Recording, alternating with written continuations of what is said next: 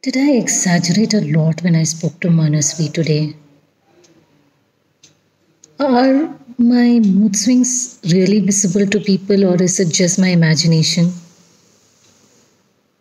Not everybody is happy all the time. Everybody has their up and down days. So am I just going a bit overboard and jumping the gun, proclaiming that there's something wrong with me? Well, I knew it was time to see a shrink when I noticed the physical changes in my body, the difficulties in doing day to day activities, and of course, the mood swings. But I was also hoping that a series of counseling sessions would calm my agitated mind and bring it to peace. However, Manasvi feels that I need to see a psychiatrist and start on some medication, which may go on for a couple of years. This is completely unacceptable to me.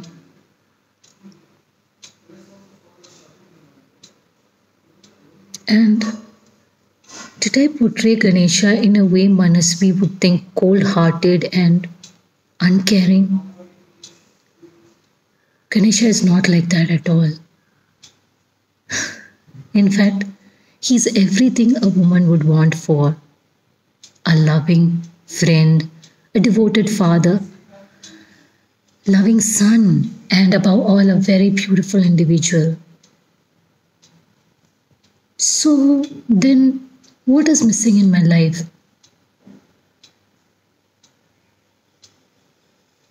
Passion. Passion, romance, and sex.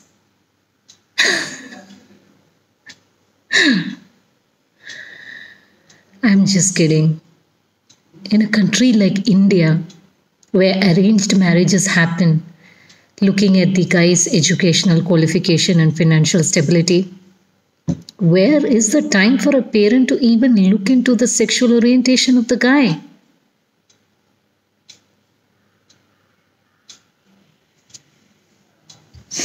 The more I think about Manasvi's suggestion that I may need medication, the more determined I am to bring back harmony and peace to my disturbed mind. I'm not going to let some tablets take over my life and decide who I'm going to be.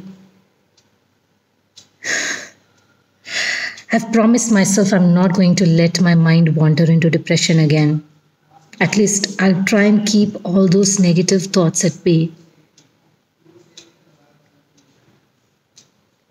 Let me imagine my life to be as beautiful as it used to be once upon a time. Let me bring back that charm into my life again. I will not see those depressive days again. Why do I need to be depressed? Why should I be sad about? Don't I have a life half the world would die for?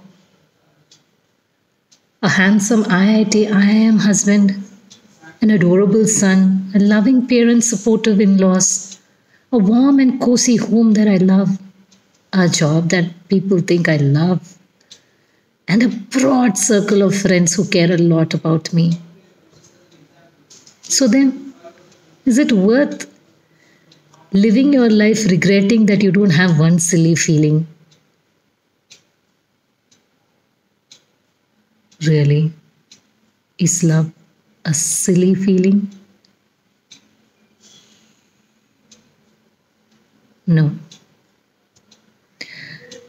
I am not willing to compromise living a soulless life anymore. And so, I think it's time that I moved on. And move on, must I? Yes. I'm a strong person and I can take the step. And who knows, one day someone even might come along and fill the void again. After all, life is not giving up hope. I think I'm a happy person and I am determined to stay this way forever.